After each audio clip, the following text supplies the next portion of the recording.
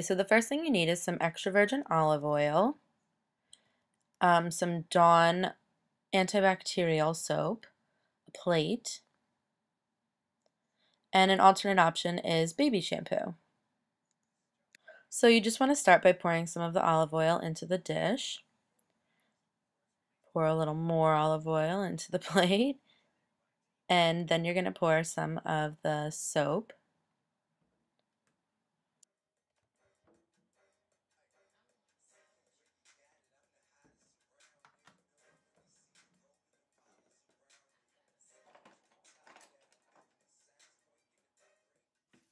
And then when you've got this little mixture going, you want to wet your brush a little bit, and then you're just going to swirl it around in the plate, mixing the two of them together and getting it all up in the brush. You just want to keep swirling it in to make sure that there's enough product on the brush. And then you're just going to start rubbing it in circles on your hand.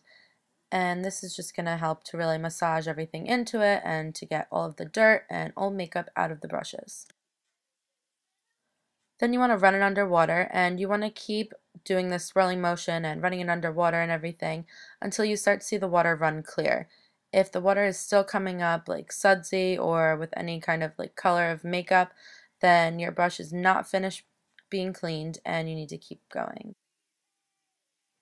Some of the bigger brushes like this take a little bit longer and a couple of extra times running it under the water to make sure that everything is out of it.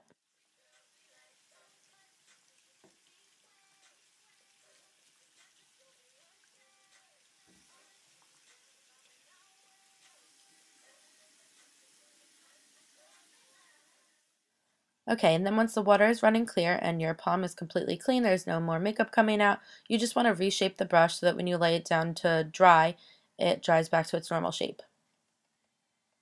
And you want to place all of them just like this on a towel or whatever, but have it hanging off the side so that if anything drips out of it, it goes like into your garbage. That's what's right under my... Okay, and then you just want to keep doing the same thing the whole time until all of your brushes are done, and I think we can speed it up now.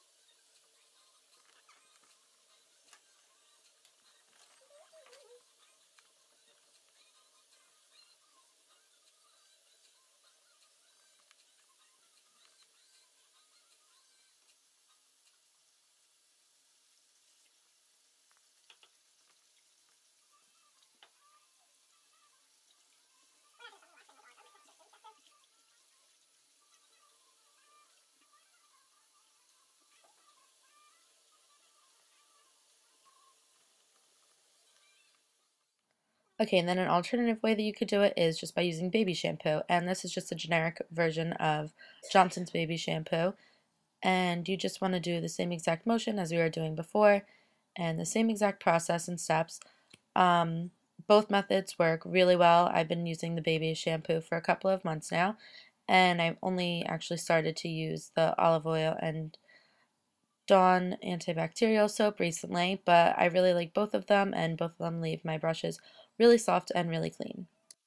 And then just some other options for you guys are you can use color treating shampoo. I used to use that a while ago, but I just stopped wanting to use my good color treating hair shampoo. But if you have one, a brand that's like not too expensive or whatever, you could totally use that as well. And also MAC has a really good brush cleaner. I don't know what it's actually called, but it's like a pink liquid, and it's really great for spot cleaning if you're, using brushes back to back on people, or just if you're using a lot of eyeshadow colors and you want to be able to clean your brush off.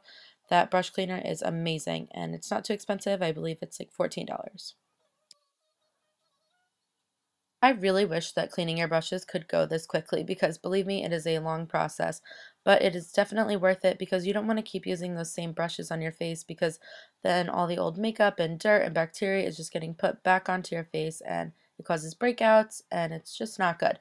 So make sure that you guys are cleaning your brushes, I'd say every 2 weeks or so.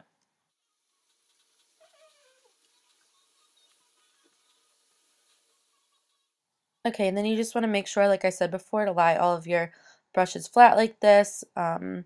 You never, ever, ever want to leave them standing up like I'm about to show you right now, because then the water seeps into the glue and it just starts to loosen the brushes and they break so much easier. I hope you guys find this helpful, and I hope you're having a fabulous day.